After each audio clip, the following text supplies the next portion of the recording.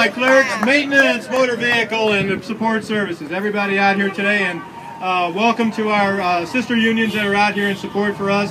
The letter carriers are here today, the mail handlers are here today. And it's good to see everybody out here in unison. We're all together, we're all joined together. And why are we here? We're here to save our job, all right?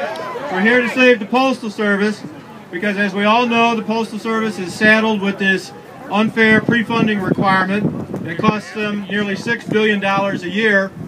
And it doesn't have to be that way, because if we didn't have that pre-funding requirement, we would have operated in the black to the amount of $800 million over the last 4 years.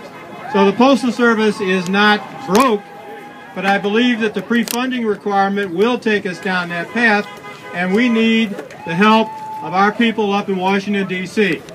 You know, these rallies nationwide are important. I hear there's hundreds of them going on around the country today.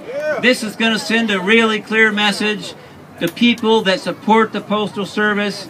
Your jobs, the services you provide, thank you for what you do. Thank you.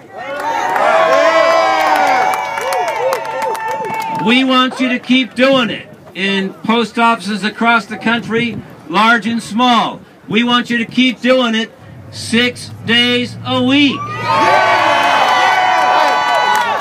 We want H.R. 1351 to fix this pre-funding problem, because we know if we use real math instead of fuzzy math to calculate this, we know the Postal Service is solvent for years and years to come, and we want to keep it that way.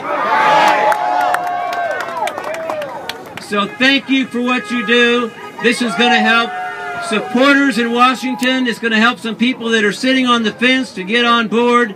Over 200 members of Congress support this bill.